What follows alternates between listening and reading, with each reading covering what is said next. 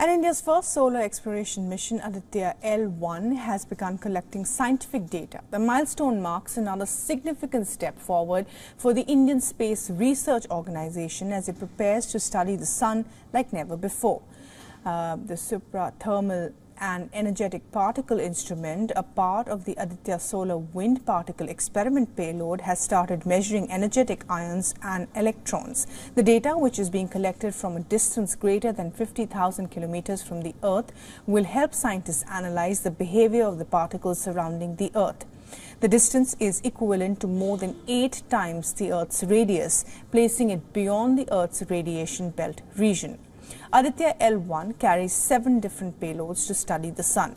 4 of those payloads are to study the sun, while the rest will measure the parameters of the magnetic fields.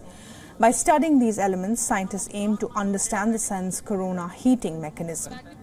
Aditya-L1 was successfully launched on September 2nd using a polar satellite launch vehicle from India's Sriharikota. The launch came just days after India's historic moon landing attempt by Chandrayaan-3's Vikram lander that was successful. And our senior correspondent Sidharth.M.P breaks it down for us. To tell us more about India's prestigious Aditya-L1 mission, we're joined by Professor Ramesh from the Indian Institute of Astrophysics. He's part of the team that will be analyzing the data from Aditya-L1 and coming to scientific conclusions using that data. So kindly tell us, ESA and NASA have done missions to the sun. So how is it that ISRO's mission is unique?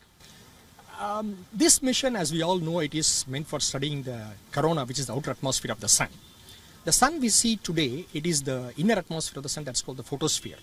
And the place where the photosphere ends, the corona starts.